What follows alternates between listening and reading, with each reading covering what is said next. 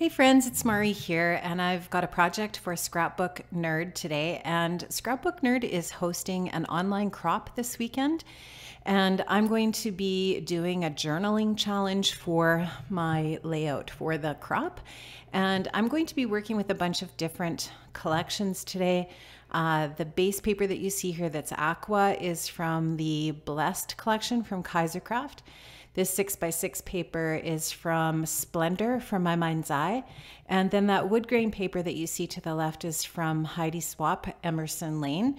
You can get all of these products over at the Scrapbook Nerd online shop, and I am going to leave a link to the online shop in the description box below.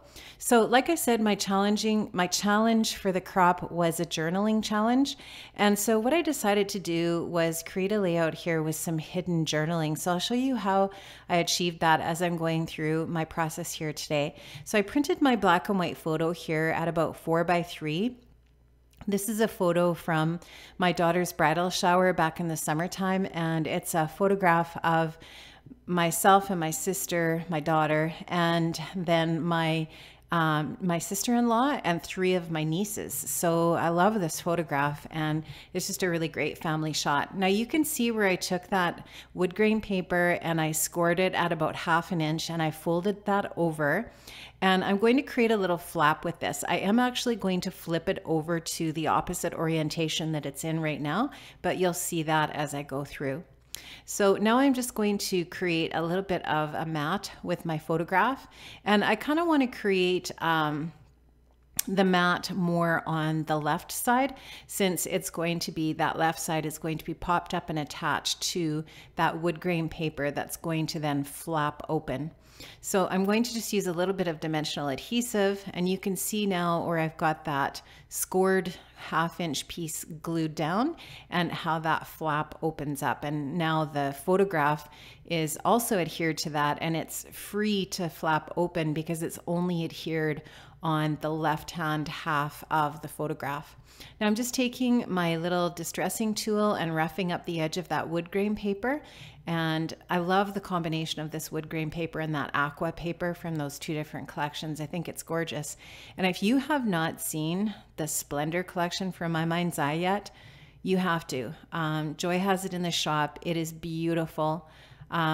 It's probably one of my favorite collections that I've seen in a while. It does remind me a little bit of crepe paper, but it definitely has its own thing going for it, and I love it. It's so pretty. The tones of pinks and teal and gray and just a bunch of different colors. The ranunculus, the roses, really, really gorgeous. And so you can see that I'm trying on the right side there to keep some of the die cuts just attached to that aqua paper on the base, and then attached to the photograph, so that the photo piece can still flap open independently of the base.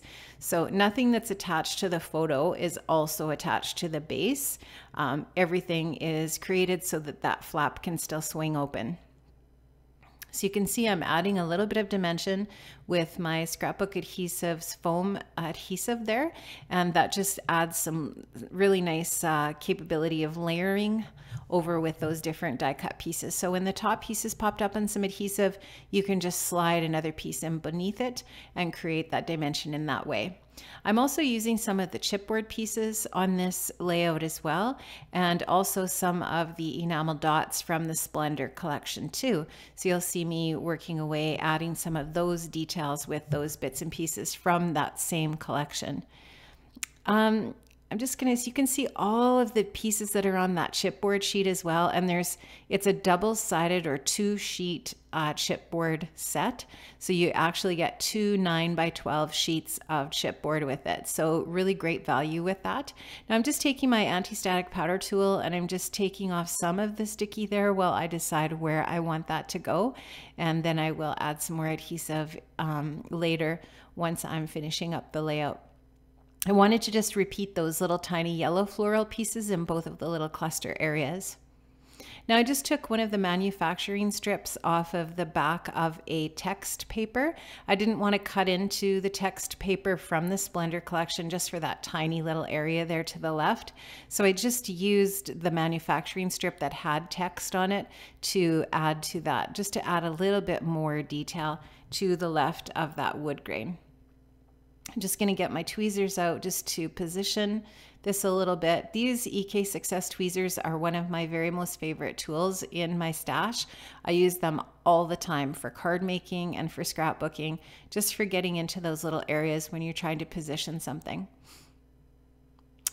And I think I'm just going to reach for another die cut there. I love that really pretty, beautiful, large rose. And this fabulous piece also came in the Splendor die cut pack. The die cut pack with that collection has so many pieces in it. It is massive and it's very, very nice.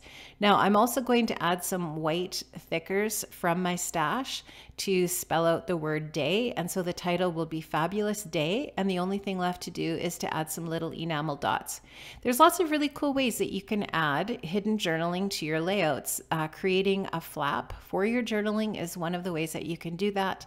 And I did start the journaling. I haven't finished it yet, but I will. And I just love how this gives that hidden journaling option. So I'm just going to add those dots and I'm going to be all done. Make sure you hop over to the Scrapbook Nerd Friends group on Facebook and join in the online crop.